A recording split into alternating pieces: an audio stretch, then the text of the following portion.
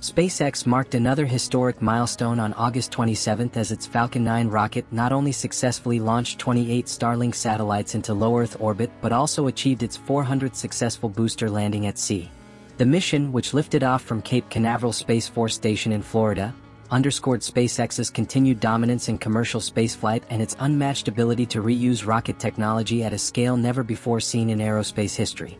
The launch took place under clear skies and followed a smooth countdown, with the Falcon 9's first stage igniting its 9 Merlin engines to propel the rocket toward orbit. After stage separation, the second stage continued to carry the payload of 28 Starlink satellites, while the first stage executed a series of precision burns to guide itself back to Earth.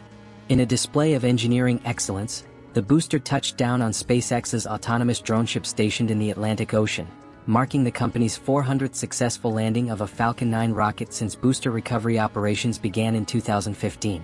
This achievement represents a remarkable evolution in rocket reusability.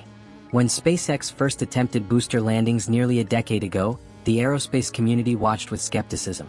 Today, such landings are routine, with Falcon 9s being reused dozens of times to reduce costs and increase the cadence of launches.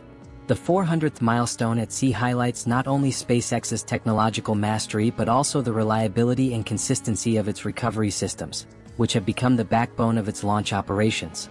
The payload of 28 Starlink satellites was also crucial to the mission's significance. Starlink, SpaceX's satellite-based internet constellation, has grown into one of the largest in the world, with thousands of satellites already in orbit providing connectivity to underserved regions across the globe. Each new batch of satellites further strengthens the network's capacity and reach, advancing Elon Musk's vision of a global broadband service that could help bridge digital divides.